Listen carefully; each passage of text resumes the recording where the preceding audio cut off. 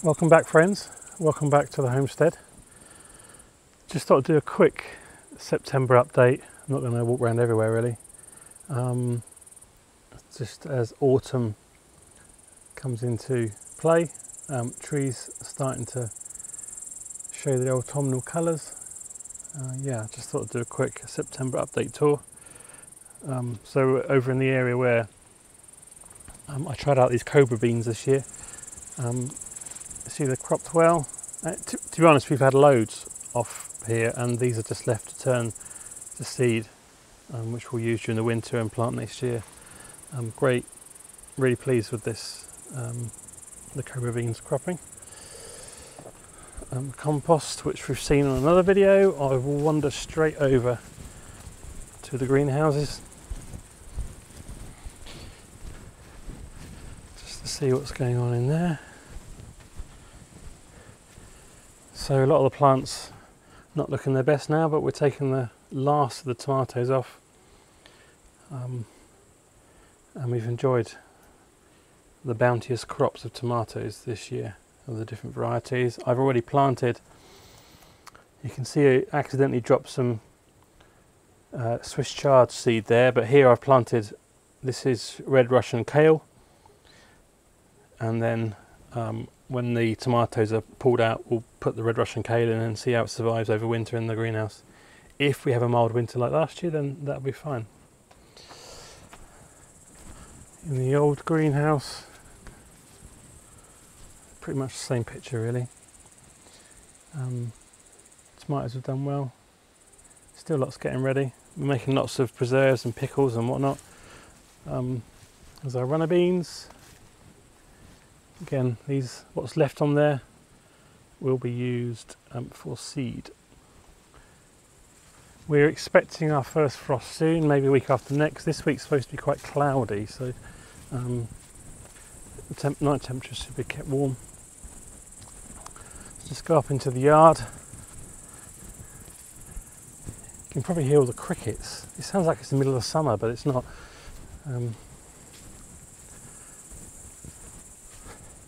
This area here was just, we planted out only a month ago, I think 6 weeks ago, with some nasturtiums, some autumn beauty sunflowers, which have come to flower. No idea what that is, but sort of taken over, and a few more sunflowers.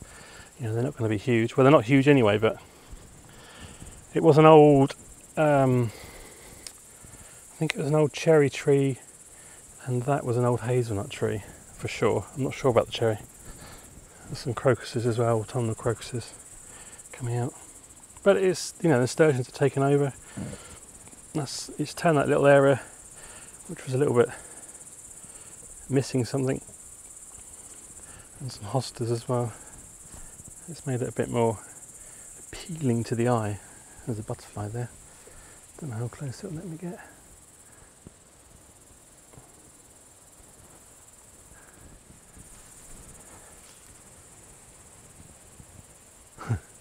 Okay, the last of the flowers are just coming out now, which is good.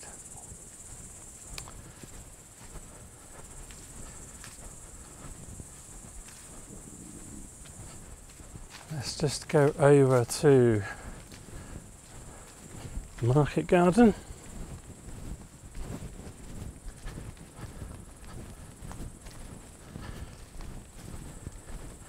See what's going on over there.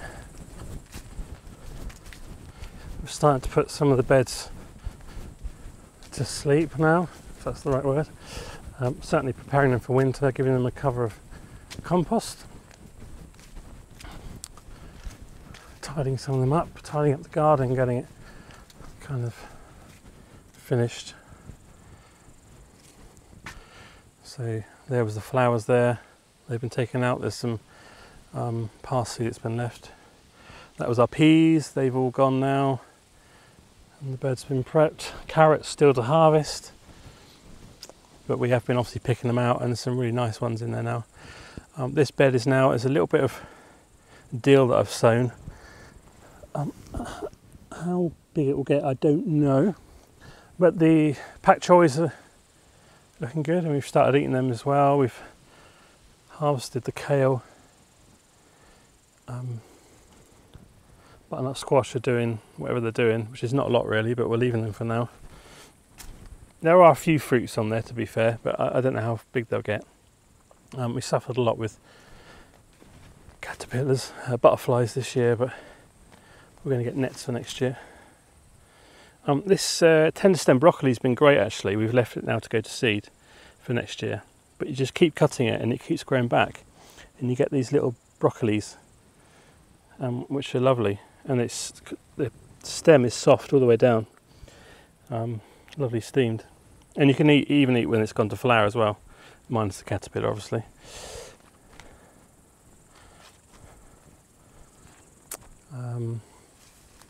So this bed over here was broad beans, and I've now planted that out with spinach, perpetual spinach. This is, it should grow into a nice bush, and it's hardy and also bolt hard as well. Not that we nearly have to worry about bolting at this time of year, but so that's, these are all small transplants. They've come on nicely. The cat has destroyed a couple of them. Snowball turnips, we'll see what we'll get with those, and then there's some red pak choy. If you can see, again, these are coming out. These are little seedlings, and they're going nicely as well. So it's great to, we turned the bed over within 24 hours and we had the seedlings all ready to go in. So very, efficient way of working.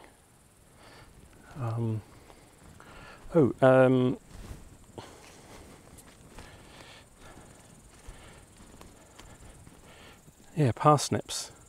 So these were a first in this. I don't think anyone's ever successfully grown parsnips here. But if we just, it looks like there's some nice roots on there. There will be parsnips for Christmas, which is good. They're really hard to find in the shops here. You can start to get them, but it's lovely to grow our own, and next year we'll definitely be growing some more, and we'll stage them as well so we can enjoy the harvest sooner. A lot of the beds now, you see nothing in. Some are waiting for a coat of compost, some have already got it. Our new compost has only just sort of come online, so it's only just become accessible for us to use. Beans, all the beans now are waiting to dry. These fire tongue velotti beans, you can see, so they're starting to dry nicely now. We'll probably need to bring them indoors to finish off. Swede, yeah, had some success with swede, some half decent sized ones. There's a nice one down there.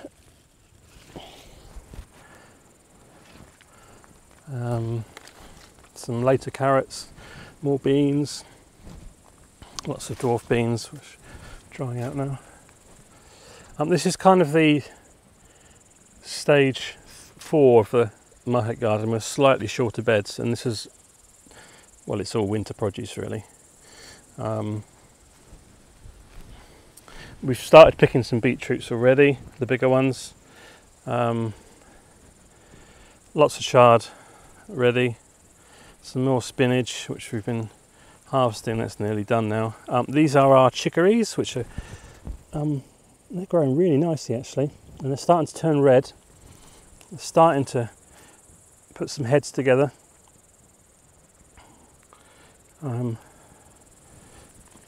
Kale, some winter kale that I've sown, some other cabbages, some late peas, which are just purely for the the shoots, which I've shown in the previous video, but these shoots taste just like peas. Some volunteer chicory, I think I dropped some seeds there, but did nothing with them and they just come up.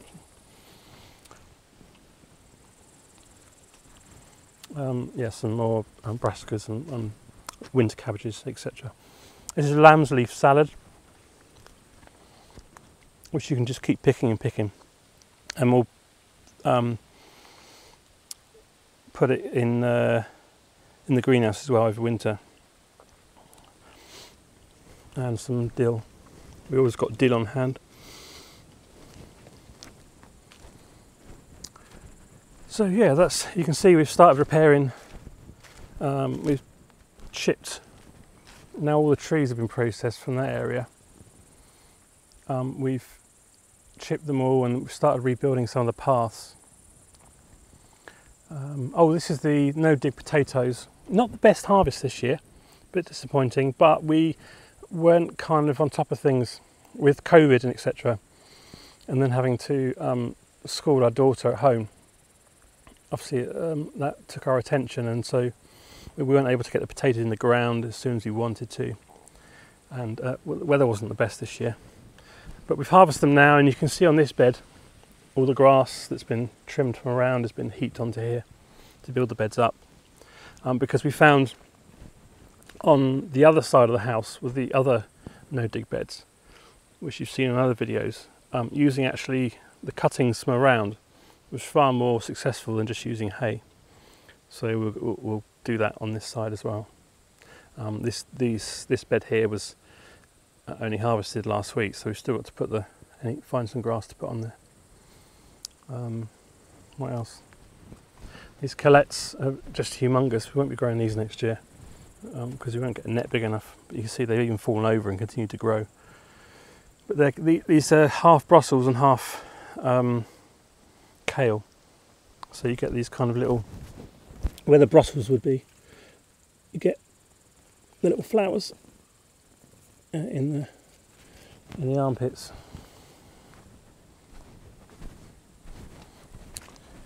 So yeah, still stuff going on, but you know, we're starting to wind it down now and get ready for winter. So that's our autumnal update, which is some hemp there that we're getting. Just want to collect the seed on.